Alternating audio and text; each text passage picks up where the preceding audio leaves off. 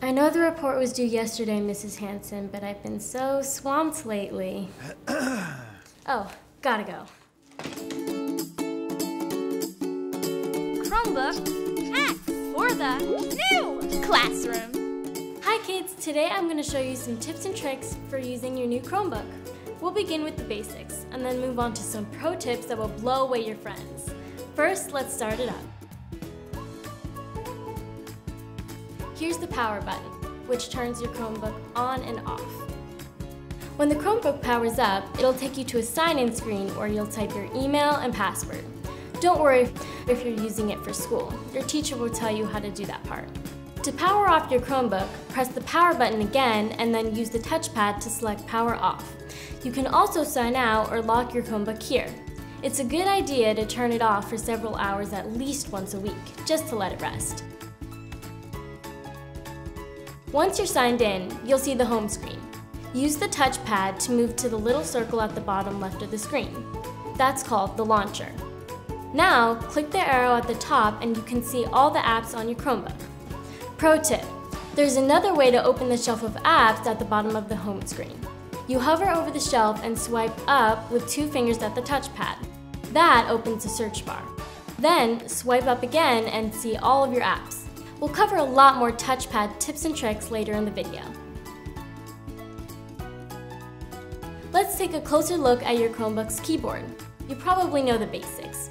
The Enter key takes you to the next line of text when you're typing. Use the backspace key to delete something you typed, and you'll need to hold down the Shift key to make uppercase letters or special characters.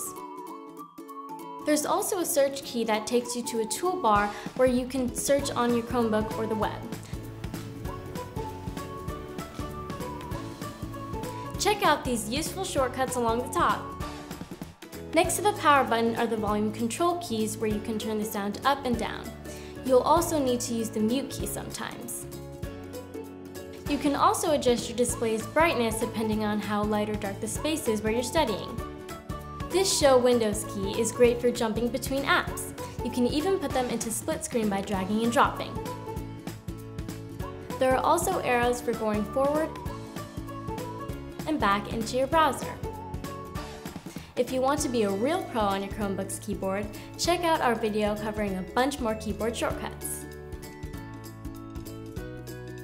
Let's look for a few of the apps you'll probably use the most: Google Classroom, Google Slides, and Google Docs.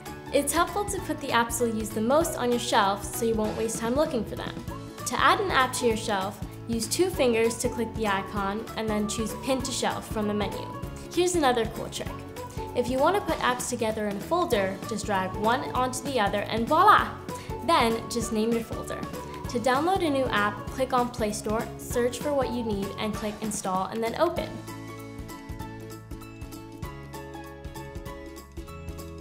Finding your files on a Chromebook is easy if you know where to look. If what you need is saved on your internal hard drive, click the launcher and then open Files to find it. Here are all of your downloaded files. To find files stored in the cloud on Google Drive, click the Google Drive icon in the launcher. If you are signed into your school account, you'll probably see your assignments here. The Settings menu is the control center for your Chromebook. To get to the Settings menu, click the clock at the bottom right of your screen. That will open a quick settings panel. To open the full Settings menu, click the cog icon. From here, you can connect to a Wi-Fi network or link your Chromebook to other devices such as a speaker or a mouse. You can also personalize your desktop wallpaper, even adding your own photo. To make things look bigger or smaller on your screen, click Device from the Settings menu and then Displays. Here, you can adjust the built-in display size and turn on the night light feature, which makes it easier to read in dim light. Now, let's talk about the touchpad and the awesome tricks you can do with it to impress your friends and your teacher. First, the basic moves. If you just want to move your cursor across the screen, use 1 finger. If you want to click on something, tap lightly. Use 2 fingers to scroll up or down on a website or document, or to turn the pages in an ebook. To bring up the right-click menu, click with 2 fingers. To zoom in, put 2 fingers together on the touchpad and move them away from each other like this. To zoom back out, pinch 2 fingers together. Now, here are a few more super cool moves. Swipe up and down with 3 fingers to see all the windows you have open. If you have several tabs open, you can swipe left or right with 3 fingers to move between them. Have you finished your report yet? Mrs. Hanson's on the phone. Just a minute, I'm on a call. Well, I hope you've enjoyed these tips and tricks for using your new Chromebook. Be sure to check out our other videos. Hey school IT gals and guys, if you want to raise your Chromebook game, drop by samsung.com/anywhereclassroom for resources on Chromebook management, how to win funding, and lesson plans that work great, whether you're in person, remote, or hybrid. Wait a minute, don't go yet. I want to tell you about Samsung's Solve for Tomorrow. It's a contest that challenges students in grades 6 through 12 from across the nation to show how STEM can improve their communities. Just by applying, your teacher will get free professional development opportunities, and schools win prizes as they advance in the contest. For more information, visit samsung.com/solvefortomorrow. Okay, bye!